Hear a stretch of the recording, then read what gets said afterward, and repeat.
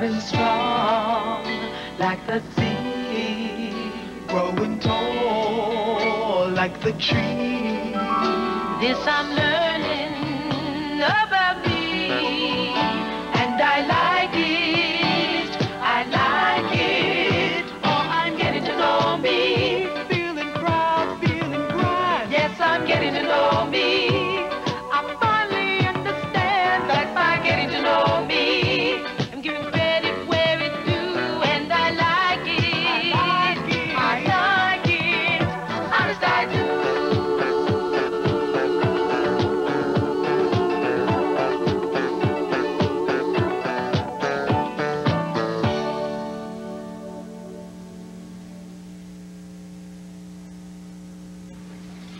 You mean you read that Saturday Ledger? Why, sure I do. I've been reading the Saturday Ledger every week. This town's so small, we're lucky to have a black newspaper. You know, that's the first thing I do when I visit a town. Get a copy of the black newspaper. That's the best way to find out what our folks are doing these days. But we know what folks are doing today. We need to know how they lived in the early days. Maybe you ought to go down to the church. The church? Yes, that's where the Saturday Ledger is printed. Down in the church basement. I didn't know that. You don't know nothing. Hey. Oh, what do you know about the newspaper, smarty? Well, it was printed down in the church basement. I just found that out. You know, in the old days, the church and the newspaper worked hand in glove for our people's freedom from slavery. And that's the truth. Dad's taking me to see a blacksmith tomorrow. Right, Dad? Yeah, I guess so. But first, you will have to see a barber. Who's gonna take me to the church? I can't, Yvonne. I have to do a Founders Day story on that blacksmith for the television station. It's rumored that he'll be closing shop soon, and this might be my last chance to do a piece on it. Can you go with me, Mama? No, I'm sorry, honey. I have to be at the shop early tomorrow morning. I'm expecting a big shipment of folk records. What about you, Mama Violet? Not tomorrow, child. I'm doing my part for the celebration, too. Your mother's dropping me off at my sewing club. I'm helping the ladies make costumes like our folks wore way back then. I guess you'll just have to ride your bicycle, Yvonne. Oh, Mama, I'm not gonna have to go by myself. And why not? You don't need no company to go into the house of the Lord.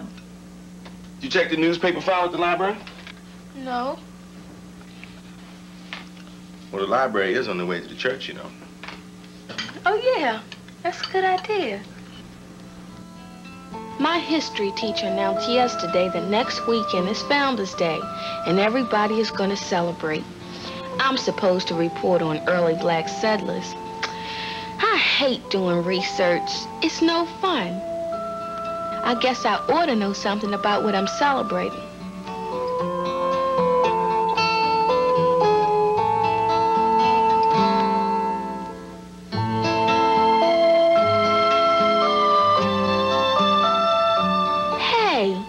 This, the Saturday Ledger. Just like Daddy says, the local black newspaper. First published in 1905. Wow, 75 years ago. The same newspaper Mama Violet always reads around the house. That's the kind of type we used in the old days. Yeah, I recognize it. Every local newspaper had its own special typography, and that was ours. How do you do this? All you gotta do is change the type on this machine from modern to old, and I still managed to keep some of the old type around. Thanks to Harper, the blacksmith, this old machine still works. What does the blacksmith have to do with it? Has one little part that keeps breaking, and old Harper repairs it. If it wasn't for Harper, this machine would have been finished years ago.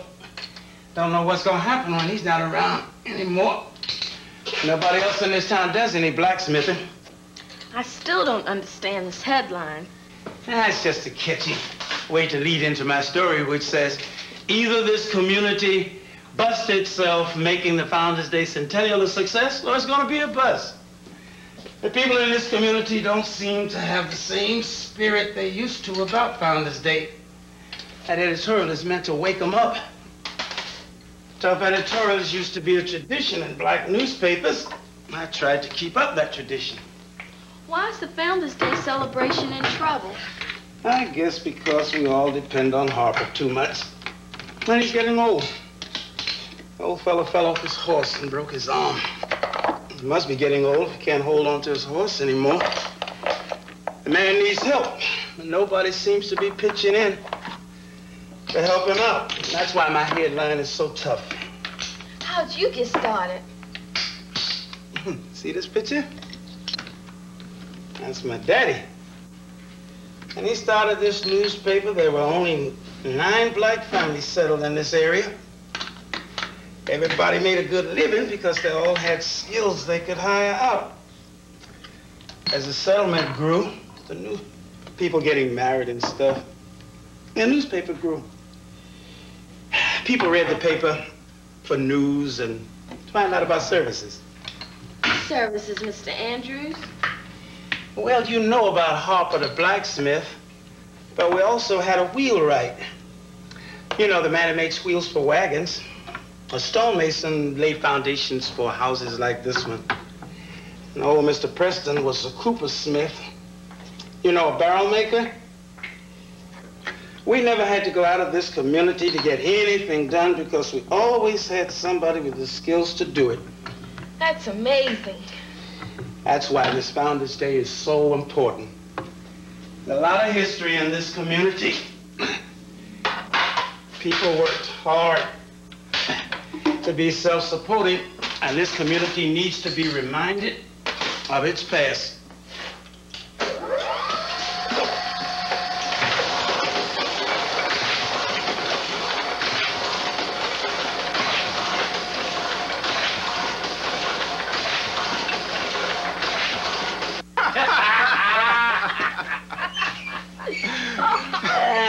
Why don't you stop telling those stories and sharpen those scissors so I can finish with this boy's head? I ain't telling no story. I'm telling the truth. Now, people do some funny things. I'm telling you. Now, I was sharpening a woman's knives the other day, and she asked me, Granny, you think those knives are sharp? I said, lady, when I'm through, this knife will be able to cut through stone. So she pointed out a rock and said, prove it, or you won't get paid. And not too many years ago, most folks used knives that was made by Harper the blacksmith. Now folks are buying knives from department stores that are supposed to last forever.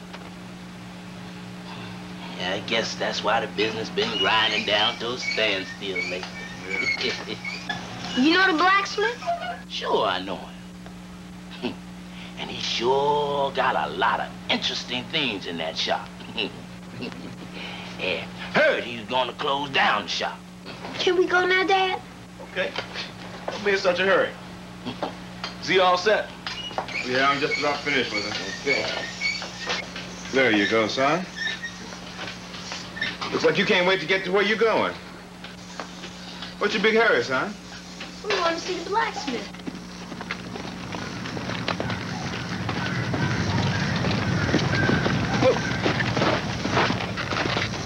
She's all right horse. I think I'll pick her up this weekend, okay? Okay. You like her? Yeah, she's a beauty. She's one of the finest quarter horses I house in these stables. She's mild. You can put him on. Oh, all right. Come on. Oh, come on. Right. Come on. Ready? Nice horse. I thought you said she was a racehorse. She is a racehorse, but she's only bred to race a quarter of a mile. That's the kind of racing we do in this area.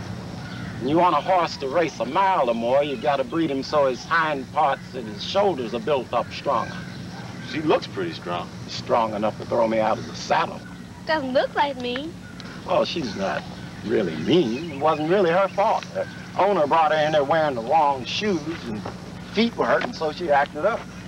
But I seen some mean horses. They got a saying around here, if you get a horse with one white foot, fine. But if he gets 4 white feet and a ring around the eye, hit him in the head and feed him to the crows, because that horse ain't gonna be nothing but trouble.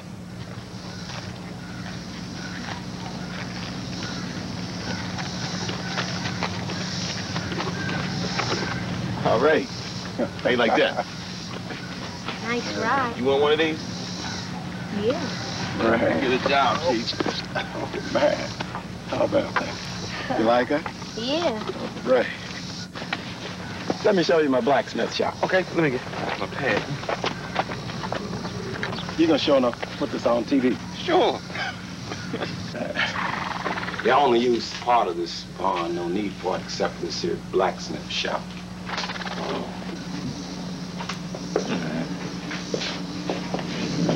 This old Ford still gives me plenty of fire. And I don't think my old anvil will ever wear out. Most of my tools I make myself. Kwame, leave that alone. Don't touch anything. That's no bother. You gotta handle it to know if it's any good. All right. Say, can you still make a living at this? Not like in the old days when that old Ford was burning day and night. Yeah, since most folks don't use handmade tools anymore, I have to do more than smithing. I stable horses and I breed them too, but now my specialty is making saddles and leather goods for horsemen. Would you like to take a look at my leather shop? Sure. Okay, come on, go. Yeah, this up here. Lose it. Ooh. Hey, saddle looks great. Oh. Did you make it with your hands? Most of it. But I stitched it up with that old granny machine over there. If you got enough power in your legs, you can pump the pedals. Anybody can do it, even you, young fella. You know I can make my own saddle? Sure. Well, don't get too used to that seat. You're not in the market for buying a horse just yet. Come on, we better go. Looks like Mr. Harper got his hands full. At least one handful anyhow, and that's many hands short on the help I need around here. I had a young fellow working here. He was an orphan. I took him in and taught him everything about being a blacksmith.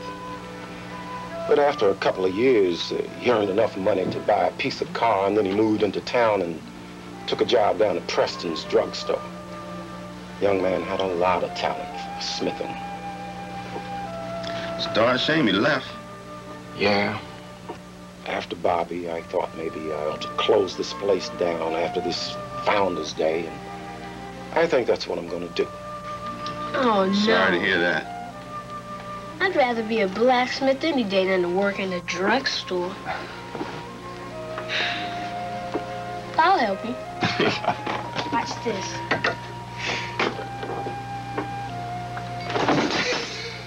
I think we gotta go. Come on. That's it. Good meeting you, Mr. Harper. Okay, see you again. Thanks a lot. Okay. Bye, Mr. Harper. Bye, Kwame.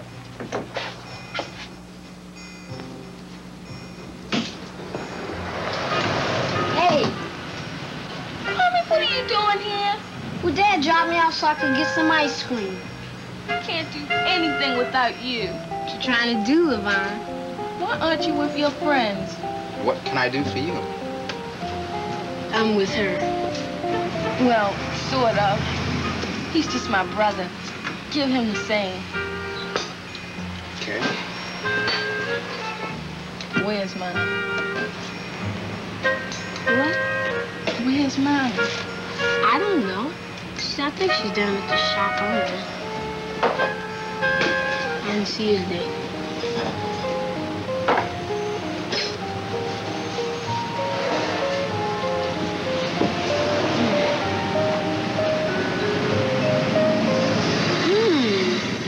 This is good.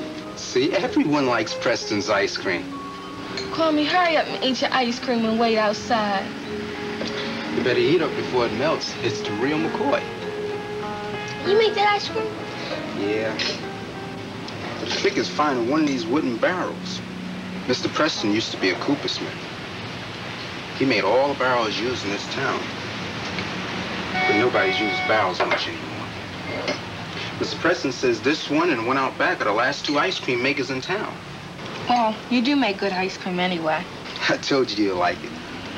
Hey, I know who you are. You used to work with Mr. Harper. I bet that's where you learned to make barrels. Yeah, I used to hang around the blacksmith shop.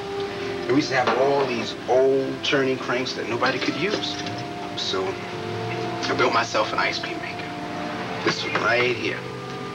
The other one was made by Mr. Preston years ago. Guess you gotta be kind of smart to do all that. Yeah, kind of smart. You making ice cream for Founder's Day? Founder's Day?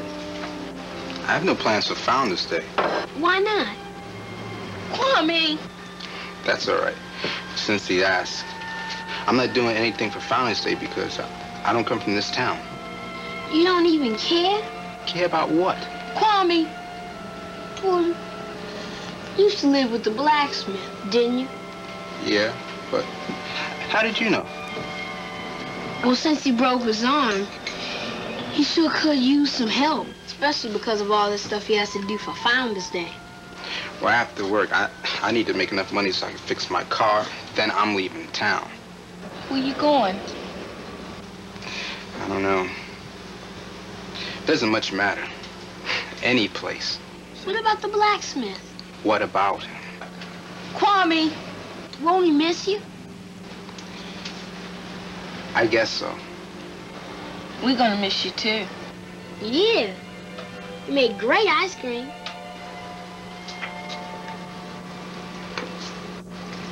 Where did you find homemade ice cream?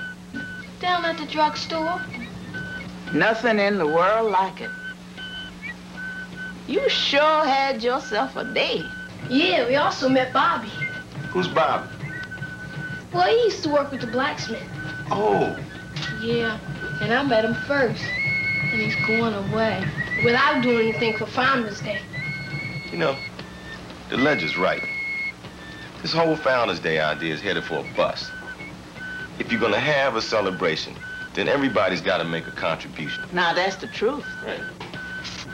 What are you gonna do with the dresses after Founder's Day, Mama Violet? Lord only knows.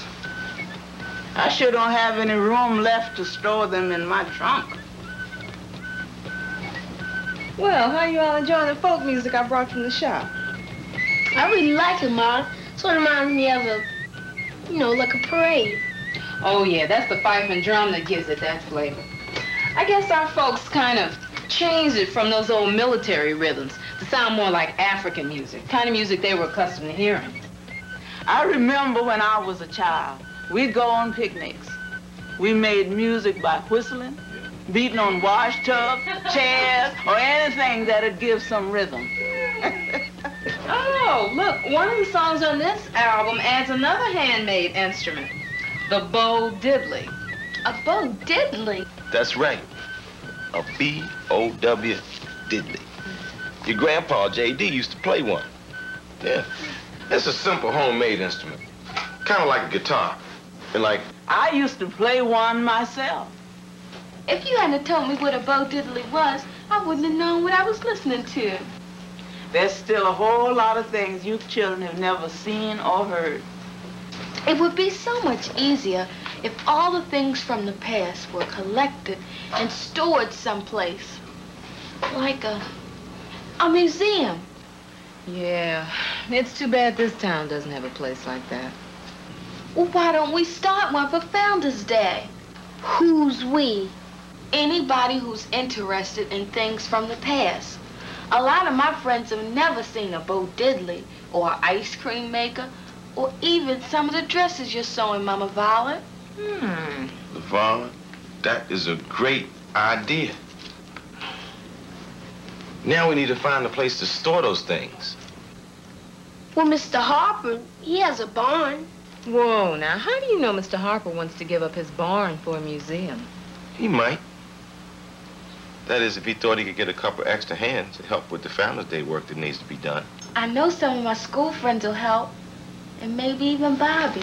I met Mr. Harper first. You can't leave me out. Who said anything about leaving you out?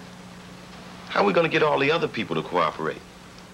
You got to hit a stubborn mule over the head to get his attention. The museum project really got off to a quick start. I didn't have to wait until I got to school on Monday. Mama Violet hit the mule right over the head in church this morning. She stood up and told the grown folks they should be ashamed for leaving all that Founders Day work up to the young people.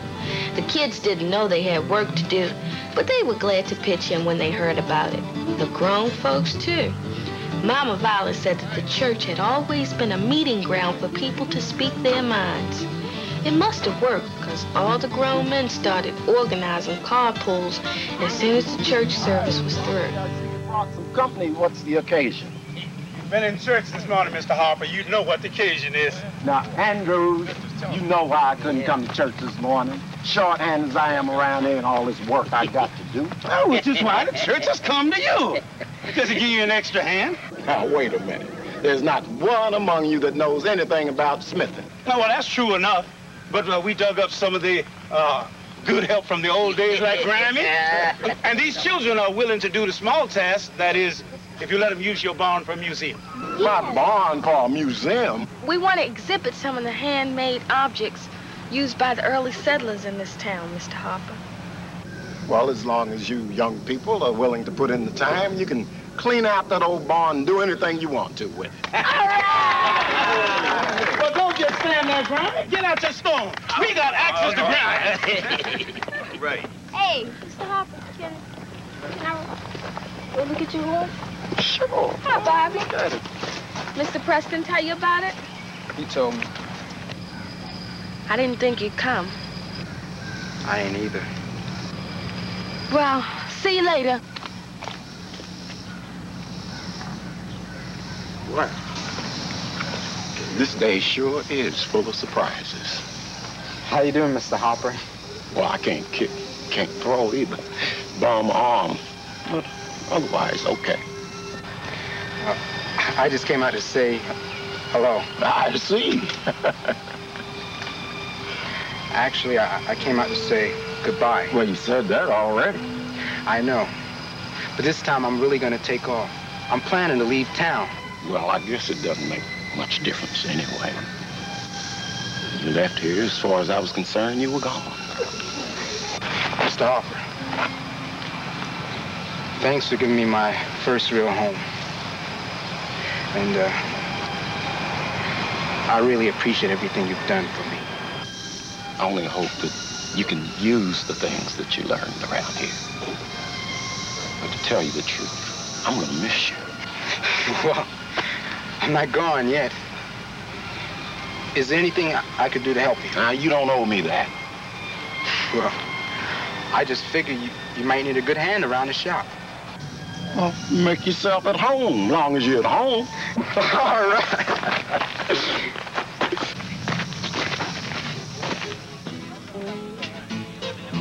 People worked hard in the old days, but they worked together. And we found out in this week before Founders Day that working together made the work a lot easier. Kwame and I have learned so much about this town, like the places to find folklore. We found it in the library, the church, the blacksmith shop, and even Mr. Preston's drugstore. I also found out how this town survived because all the neighbors had skills. But the best thing to come out of this Founders Day will be a new community museum. We'll be able to display the handcrafts and other things that were used in this town when it was first settled. And after all the work we did, Founders Day has finally arrived.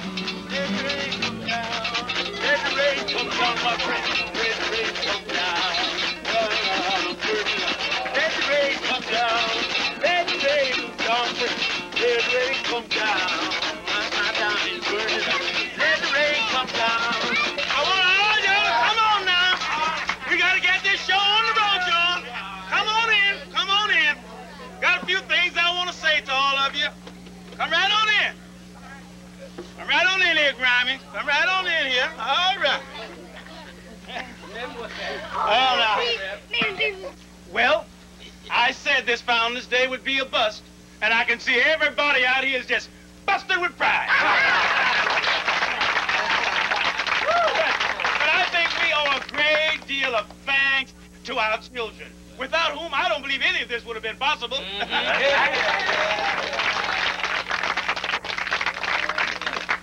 We like to think that we leave things for our children, but these children have left something for us that would make our founders proud. They have taken this old barn and made a museum. They have brought us together around the spirit of our beginning. Right. So, before we partake in the traditional barbecue, I'm going to officially open this new landmark and invite everybody inside to become reacquainted with things we had almost forgotten. All right. Come right on in. How you doing there, sir? What do you think about it?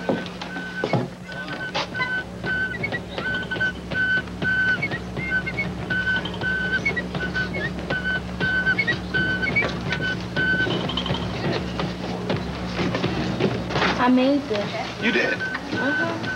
See, and I had to stitch all those little stitches. Well, what's this? What you looking at here? I made it. I made this. What? This is what you were working on. Yeah, and I had to stitch all the little stitches, see? Look at that. Girl, what a beautiful job. Oh, okay. Is this for me? Can I have it? I thought I could have it. Okay. Well, where you going, Yvonne? Hey! How you doing, Kwame? You ready for some ice cream? Sure am. When you leaving? I have no place to go. I'm already home. All right! Right on.